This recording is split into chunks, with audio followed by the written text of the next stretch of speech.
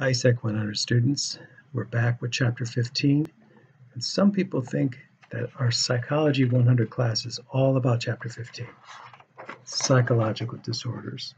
Now, you can correct the record and tell them, you know what, it's not all about disorders. We talk about the ear and the eye and the brain and stress and a variety of different things before we get to this. But a lot of people assume that this is what this class is all about. You have to set them straight. There's more to it. Now, if you happen to like this chapter, then tell them to take Psych 250 besides Psych 100, because Chapter 15 is pretty much all of Psych 15 throughout the entire, or Chapter 15 throughout the entire semester. I happen to feel that Chapter 15 and 16 are my favorites. So we save the favorites, the best for the last, so to speak, for those students who are determined to finish this semester. And I'm glad you're still here. I wish everybody was.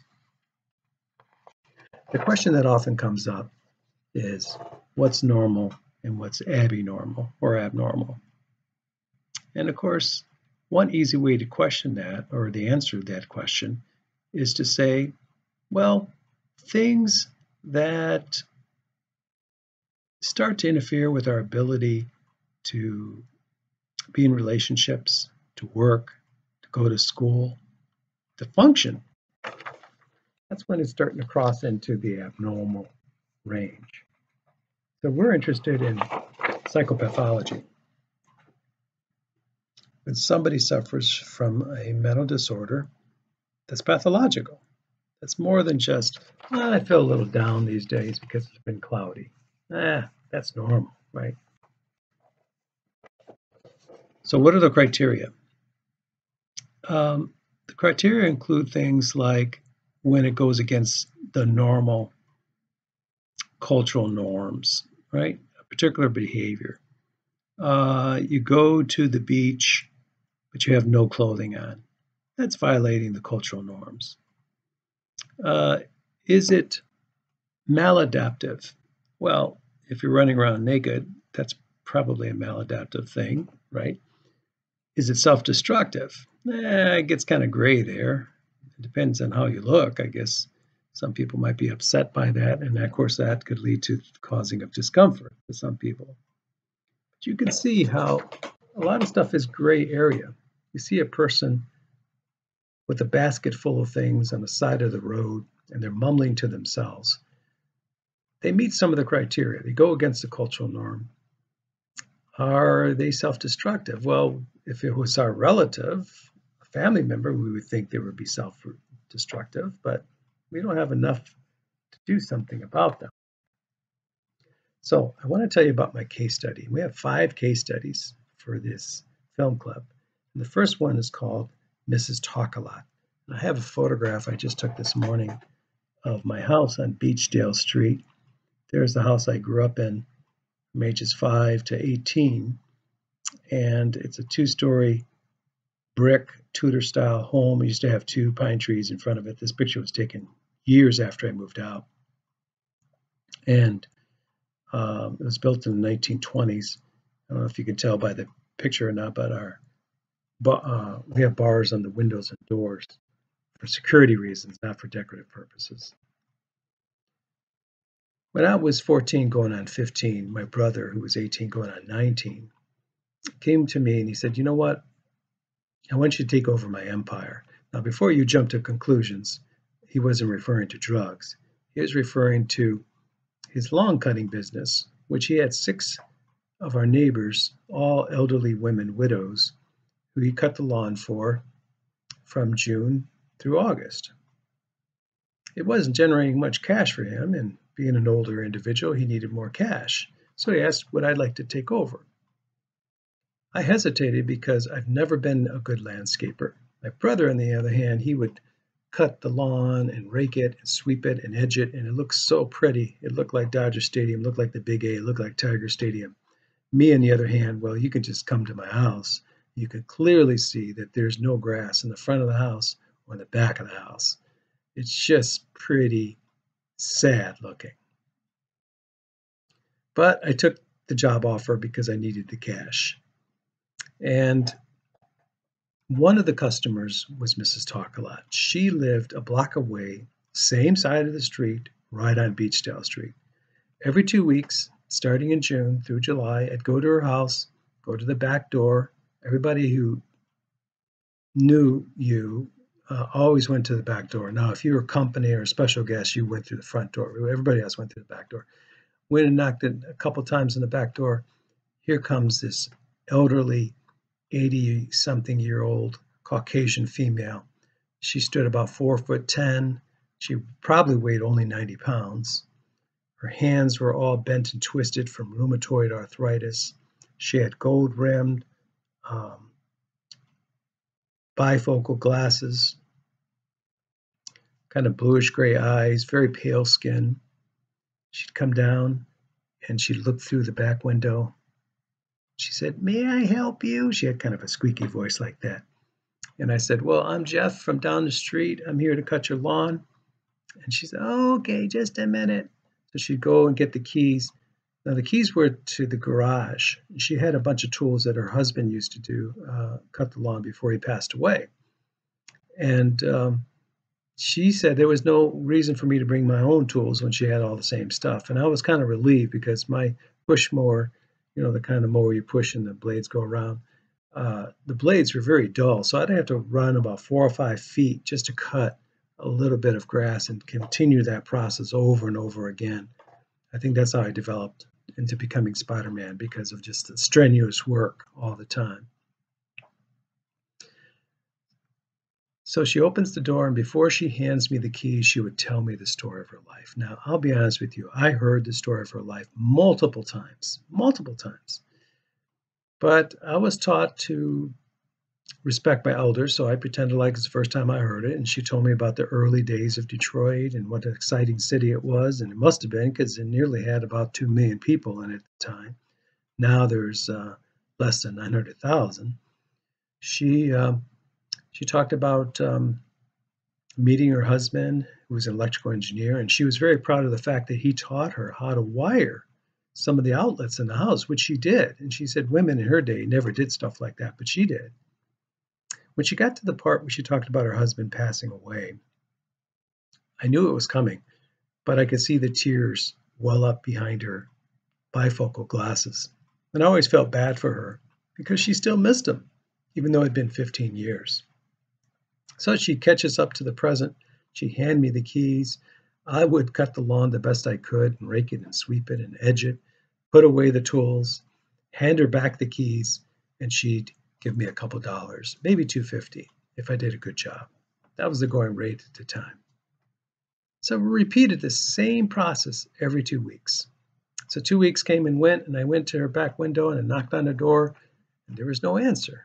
Twice, usually after the second time she came down, 3 times, 4 times, no answer. And I thought, that's weird. She always answered the door. So I came back the second day, same thing. I'm getting kind of concerned because by the third day, the grass is even getting longer, which means I have to run about maybe 5 or 6 feet to cut a little bit of grass. So I'm knocking and knocking, and all of a sudden, this man starts walking down the steps. I'm thinking, what the fuck? This man, let me describe him. He looks like he's in his 40s. He has long hair, kind of brownish gray that goes past his shoulders. He has a long brownish beard, brownish gray that goes to the middle of his stomach. He looks like he stands about 5'6". He looks very thin built, so I'm going to guess that he weighs maybe 120 pounds. When he's coming down the steps, I notice he's got this blue-green workman type shirt on and blue-green workman type pants. But they're way too big for him. Obviously, huge sizes. As a matter of fact, for his pants, he doesn't have a belt. He has a rope that's tied in a knot to keep his pants from falling down. As he's walking down the steps, I noticed that he's got a couple balls of rags around both of his feet. I can't tell if he's got any socks or shoes on, but they're just rags kind of covering both his feet. So he opens the door, and with his kind of bluish eyes, he looks at me. He says, "May I help you?" And I swear to God, it sounds just like Mrs. Talk-A-Lot, but obviously it's not her. So I'm standing there in shock, and I'm like, I'm here to cut the lawn. And he says, just a minute. So he goes back up the steps. He leaves the door wide open, right? He goes back up the steps, and I'll never forget this because he turned right at me. He looked right at me with his long, scraggly finger, and he says, can you come inside for a minute? I want to show you something. And oh my gosh, I mean, picture the comic book with the spidey senses shooting out the top of my head. And I'm thinking, okay, first of all, who the fuck are you? What the fuck do you want to show me? And what the fuck happened to Mrs. Talk-A-Lot, right? So I kind of checked him out. I thought I could take him. So I let him go first up the steps. I'm not going to let him get behind me. I've seen those movies, right? And so we go into the house. It's the first time I've been into the house. We go into the kitchen, and this horrible smell comes to me. I'm talking about a spoiled milk factory. And sure enough, it was a bunch of milk cartons that had been thoroughly washed out, stacked from floor to ceiling, butter containers, orange juice, all kinds of dairy products, cottage cheese containers. He wanted me to haul them out. And a lot of stuff smelled really bad and spoiled. And so he gave me a bunch of garbage bags, and I load them all up and start hauling them out. And one time he got a little close to me, and he says, I like drinking milk with a little twinge to it. And I thought, ugh, I don't like drinking sour milk myself. So I'll haul that stuff out, and he goes to the back door and hands me the key, and I cut the lawn just like I would do for Mrs. Talk-A-Lot. And I gave him the keys back, and he gave me a couple dollars. And I left there with more questions than answers. So 2 weeks came and went, and I go to the back of the house again, thinking to myself, okay, who's going to answer the door this time? Freddy Krueger? So I'm knocking and knocking and knocking and knocking, and there's no answer. So I go back the second day, and I'm thinking, where is everybody, right? And knocking, knocking. By the third day, I'm getting really concerned because the grass is getting super long. I'm knocking, knocking. And finally, the neighbor sees me and says, nobody's there. I said, well, do you know where the lady is? Because I cut her lawn every 2 weeks. And the neighbor said a hearse came by and took away 2 bodies. I thought, well, there goes my lawn cutting business, right? No. Question is, who was that man? Well, I figured it out. It wasn't her husband. He died 15 years ago. It was actually her son. Her son lived in that house his entire life. Now, Mrs. Talk-A-Lot told me the story of her life every 2 weeks, but she failed to mention that she had a son, and he lived here the entire time. As a matter of fact, I remember one time she was telling me the story of her life, and I saw the curtains move from the kitchen window, but I just thought it was the wind. No, it wasn't the wind. It was him. He was looking through the window. Now, why didn't she tell me about her son? I have a feeling because of this term right here. Now, hopefully you know what this term means. I think because of this term, stigma. I think that Mr. and Mrs. Talk-A-Lot had a son who was mentally ill. And back in the day, you had a couple of choices. You could take care of that son at home, or you could send that son off to an institution. And most kids who went off to institutions never came back.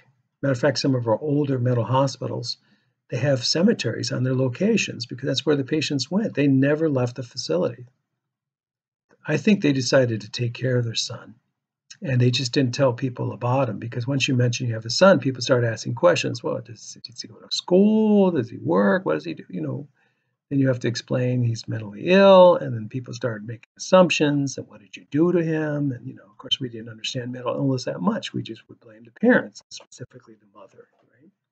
Spending more time with the child, you must have done something. Those poor people. So they took care of him the best they could, and then Mr. Talk-A-Lot died, and Mrs. Talk-A-Lot took care of him, and then she died, and he did the best he could to continue with what she normally did. So when I went into that kitchen to clean out all that trash, Mrs. Talk-A-Lot was there. So I wonder, here's my question for the day. How many of you have Mrs. Talk-A-Lots in your neighborhood? We'll continue with chapter 15 and more case studies next time.